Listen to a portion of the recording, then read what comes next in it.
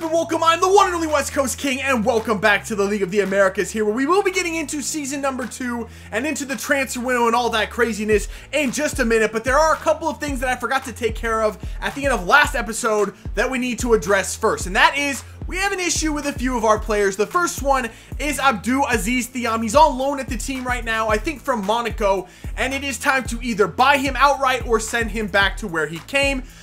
I think his fee is $500,000. You can see his value is almost $1 million.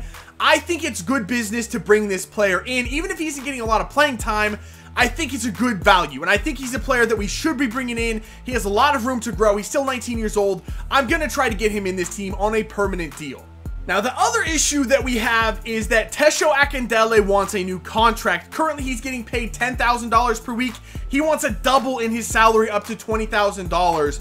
Tesho was a big important player for us last season, coming off the bench either at striker or right mid for Barrios. However, he's 68 overall. He's not really going to grow much more than that. I don't think he's worth $20,000 a week. I've tried to offer him less than that. He won't take it. I don't think I want to re-sign him for $20,000. That is not good business. He's not worth that much money. I think either we're just going to let him stay on. If he wants to stay on for $10,000, we will let him. If he wants to leave, we will let him go. So now moving on to what we're going to be doing in this episode and the transfer window coming up.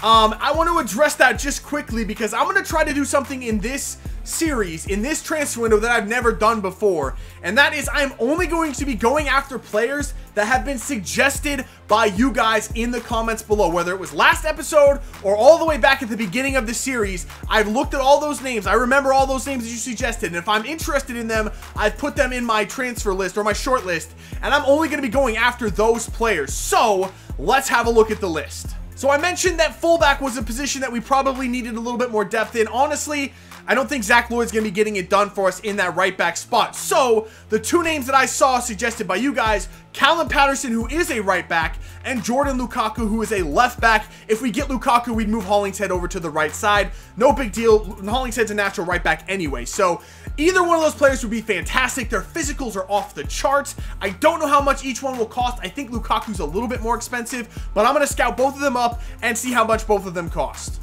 Another spot I thought we might need a little bit more depth was center back, and Omar Gonzalez was suggested, but he's very, very expensive. He'd probably take up half our transfer budget. I don't really want to do that. The other one that was suggested more than once, and I was very surprised, was Johan Kappelhoff from Chicago. Now, I have no experience with him. I know of him. I know what he is and how good he is. He's a little bit short for a center back, in my opinion. However, you guys want to see him. If he's worth the money for me, I will try to get him into the team. Now, I still have Perry Kitchen on this list as well, and I know it's a player that you guys really want to see in the team, given that he's an American and everything, but we have a lot of center defensive mids. I could only see me bringing in Perry Kitchen if we sell maybe Ulloa and Ortiz, then maybe going and get Perry Kitchen. I mean, honestly, both Gruezo and Acosta went down with injuries last season. It might not be a bad idea to have another starting quality center defensive mid in the team, but for right now, that's kind of on the back burner. We'll see how much money we have towards the end of the transfer window, then revisit Perry Kitchen. Moving on to the wide midfield, and that's a spot I think we need probably one, and if we lose Tesho Akindele, at least 2 players in there. So, some names suggested by you guys, and they're names that I've had before. Jaboli Ariyibi and Joseph Claude Gayao, JCG. Both of them are fantastic players, both very, very fast as well. Wouldn't mind getting either one of them in. Both of them would fill the role nicely. Now, here's the problem with my idea of only getting players that have been suggested by you guys, is that you didn't suggest any center attacking mids, not one. The only player that vaguely fits that spot is Giles Barnes, and it would be an interesting selection to bring him in. He's not really a center attacking mid, more of an out-and-out attacker, more of a striker, but he could play in that spot, kind of a utility attacker, if we will, coming off the bench, maybe getting some time in the Champions League. Who knows? Maybe he'd be a great fit in this team, but if he doesn't work, I'm probably going to have to fill that center attacking mid spot on my own. And moving on to the striker position, I would say it's between Bobby Wood or Jordan Morris as the striker you guys want to see. I'm happy with either one of them. Bobby Wood would come in and probably be the striker right away. Honestly, as good as Bradford Jamieson was at times last season, he only scored 10 goals. 10 goals, that's not good enough for our starting striker. We need to get more production out of that, and Bradford Jamieson is still only on loan at the team. We have him next season, then we have to make the decision on whether we want to keep him or not. it's a big year for Bradford Jamieson. If we bring Bobby Wood in, James will be pushed to probably a reserve role, or maybe I'd rotate them, who knows. If I bring Jordan Morris in, Morris would probably be the backup to Jamieson. So we'll have to see if I can get Bobby Wood. That's the player I would want to get, but I also have Gabriel Jesus still on here. I don't think you guys really wanted to see him. That wasn't really suggested by you guys, so Gabriel Jesus is gone. And the last player on the list for now is Marlos Moreno. This guy was suggested way back at the beginning of the series, and I have had him on the list ever since. He would be a good fit in the wide midfield. We need depth there. He's going to be on the list. I'll have a look at him. Alright, so we are now ready to head into season number 2. I had left myself about a month at the end of season 1 to get all the scouting done for the players that I just showed you, and we do have all the final scouting reports back on those players now, and we are ready to get into the transfer window. A couple of minor things before we go in though. We did win the Manager of the Year for our first season at Dallas. Not surprising considering we won the title, and I don't think anyone really expected us to. I surely did not expect us to win the title in season 1, but we did so anyway. And the other one is that Fabian Castillo did not win Player of the Year, despite being level with this guy Lopez for top goal scorer in the league with 19 goals, and had way more assists than anyone else with 12. Castillo still did not win Player of the Year. How is that possible? He was the best player on the best team, had the best individual season out of anyone else, doesn't win Player of the Year. Okay then, whatever, that's FIFA. Let's move into season number 2 and hopefully add some more pieces around our star man Fabian Castillo. So let's start season 2 with those fun little emails from the board of directors. Our domestic cup objective is to reach the round of 32. Don't think that's going to be that hard. Our league objective is to finish mid-table. Also shouldn't be that difficult. I think they're greatly underestimating this team. I did in the first season. I won't be doing that again. I fully expect another at least title contending season from this squad. And our budget for this year, which is probably the most important part right now, $16.5 million with $80K in the wage budget. It's a little bit less than I was expecting, but that's still pretty good considering we were working with about $3.5 million last year. So plenty of money to do things with. Let's get started. So of course, the first offer in for one of our players is for our star, Fabian Castillo. The offer is from Everton for $14.5 million. Doesn't matter how much it's for, because no way, no how, not for any amount of money am I selling Fabian Castillo. I've said it a million times, best player I've used in FIFA 16. I'm not selling him. I want him at this club for the entirety of this series. I'm never going to replace him if I don't have to. So while we're working on some deals to bring players in, we are taking part in a preseason tournament, of course. I'm going to simulate the whole thing. I never play any of these games. Let the team play it out as best they can. We do have our new goalkeeper, Alisson, in there, and we're playing against teams in this tournament that I think we should beat all of them. I think we're the best team in this tournament. So hopefully we get more results like that, but Kellen Acosta picked up an injury. That's not what you want. Alright, so the Kellen Acosta injury is not bad. It's like a bruised thigh, so he's going to miss like 3 days. So no big deal with him, but moving on to the first player that we are going to bring into this team in this transfer window, it's going to be Callum Patterson from Hearts. And the reason I went with him instead of Lukaku is a couple of reasons. The first one is Lukaku's a left back. We have a good young left back in Blas Riveros that I want to develop into the starting left back. If I brought in Lukaku, he'd take that spot and Riveros would never play. So I decided to go with Callum Patterson instead and put him in the right back spot. And you can see we've included Zach Lloyd in this deal out of respect to Zach Lloyd, because if we kept him, he'd never play. I'd rather send him somewhere where he can get some playing time. So $1.9 million plus Zach Lloyd. Let's get Callum Patterson into the team. All right, next preseason game is up, and I've rotated the team a little bit. Remember, I'm still trying to sell Max Rudy, so I'm going to try to get him some playing time, get him in some good form. Castillo gets us started in a very nice fashion. We lost the game 2-1. Okay, that's not good. Last group stage game of the tournament now. We win this game, we go through to the knockout stages. Anything else, we could be in trouble, so hopefully we win this one. A 2-0 win again. Fabian Castillo gets both goals. My God, is he good.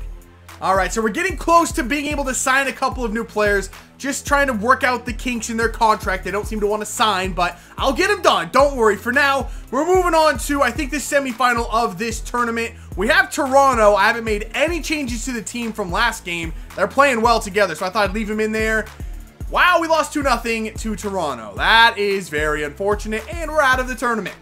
Well, I didn't really expect to lose that game to Toronto, but either way, we got some good money for that tournament. So, moving on from some bad news to some really, really good news in the form of Bobby freaking Wood. He's coming to Dallas, baby. $4.1 million. A little bit more than I wanted to pay, but it's Bobby freaking Wood. He's worth every penny, all right? We're going to get him in the team. He's probably going to be the starting striker, but I won't leave Jameson out completely. I will rotate Jameson in every once in a while. I still like him, but when you got Bobby freaking Wood, you gotta play Bobby freaking Wood. So let's get him in the team and see how he fits in.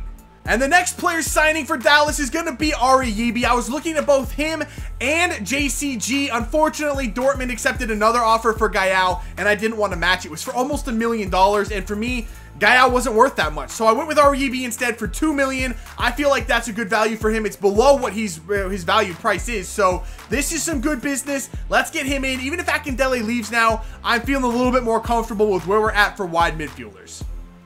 All right, so we've come to the first match of the season. It's not a regular season game. Instead, it is going to be the Trophy Championship, which puts the league winner, Dallas, versus the first domestic cup of the season winner, Mineiro, against each other for this matchup. And it is a chance for a trophy, so I'd like to win it. Here is the lineup we're going to go with. We got our new guys in there. You can see Bobby Wood right there. Patterson's in there in the right back spot. Riveros is going to get a shot at left back. Hollingshead's been left out of this match, and Ouroboros is on the bench. So the rest of the lineup, normal starting 11. Let's see what we can do here.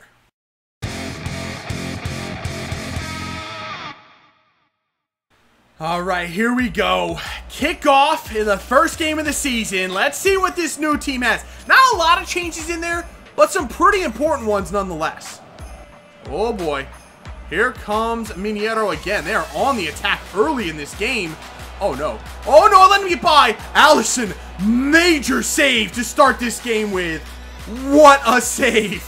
All right, we have a free kick. We haven't gotten much going forward, and honestly, Diaz hasn't been good on free kicks. I know he's good in real life, but, I mean, in this game, he just hasn't been good. Can he get us something here early on? That's a good free kick! Oh, Mauro Diaz, what a time to come good, buddy. It's about time. I think that's the first free kick we've scored in this series, and it came in season number 2. That's how bad we've been on set pieces. I almost was going to go look for a new set piece taker. We've been that bad, but finally, Diaz makes one, and that's our first shot of the game. And it's the first goal of the game. Deserved or not, 1-0 Dallas. Oh, mistake for Mineiro. It comes to Fabian Castillo. That's not who you want on the ball. If you're Mineiro, oh, Castillo could have made him pay. Just missed that shot at the end of the first half. But we still have the lead going into halftime. Not the best performance from this team. I like to see him step it up a little bit more, but still, we were okay. Oh, mistake. 100% a mistake. Here comes Barrios. What is Barrios doing? What am I doing with Barrios? How did he just find Castillo there? Castillo! Oh, man, I screwed that play up all the way. What a ball. Nope, that was the worst 2-on-1 counterattack ever attempted in the history of this game. Oh, man. The passing right now. The passing from Mineiro. This is terrifying. Are we even going to hold on for this game? Whoa, my God, Allison has made 2 incredible saves in this match. Well, there's the final whistle. That was a thoroughly unimpressive game from us in our first game of the season. Thankfully, that game actually doesn't really count for anything. We won it, so we won the trophy, and it kind of counts, but when we start the regular season, we need to be much, much better. Credit to Mineiro, their defense was incredible, but we've got the attacking talent to be better than that. We flat out didn't create any chances. We didn't create, like any at all. Like, at all. It was bad. It was awful. We need to be better than that. Alright, so we're going to go ahead and end this episode right here. I know it was only one game, but I never really played very much in the very beginning of a season because a lot of transfer window stuff to get to. And I wanted to stop because I want your opinion on this deal right here. We have Max Arudi, who I already said I'm getting rid of him. I don't like him, and I'm actively shopping him around. Finally, a team came in and offered for him. It's LA Galaxy for $1.4 million. That's not bad. However, I already have an offer accepted that includes Max Arudi, and it's for Omar Gonzalez. And it would be $4.5 million plus Max Arudi for Omar Gonzalez. So, my question is, what should I do? Should I get Omar Gonzalez? Do we need another starting caliber center back? Or is Matt Hedges good enough for now? Or should we just take the money and $1.4 million and put that into somewhere else? I mean, it's a pretty good deal for Omar Gonzalez. $4.5 million plus Max Arudi. not half bad. So let me know what you think I should do regarding Max Rudy. So that is where we're going to be ending this first episode. Next time out, we will get into the regular season, and our first match of the season will be against the LA Galaxy. So we may be seeing Max Rudy again very, very soon, depending again on what you guys decide to do. And whatever you decide, I'll go with it. I'm perfectly fine going either way on this Max Rudy decision. I don't really care either way. As long as he's out of the team, I'm cool with it. So that's going to be it for this episode. If you did enjoy it, make sure to let me know by leaving a like below. Subscribe if you're new, and I will see you when we come back for some more League of the Americas with FC Dallas. See ya.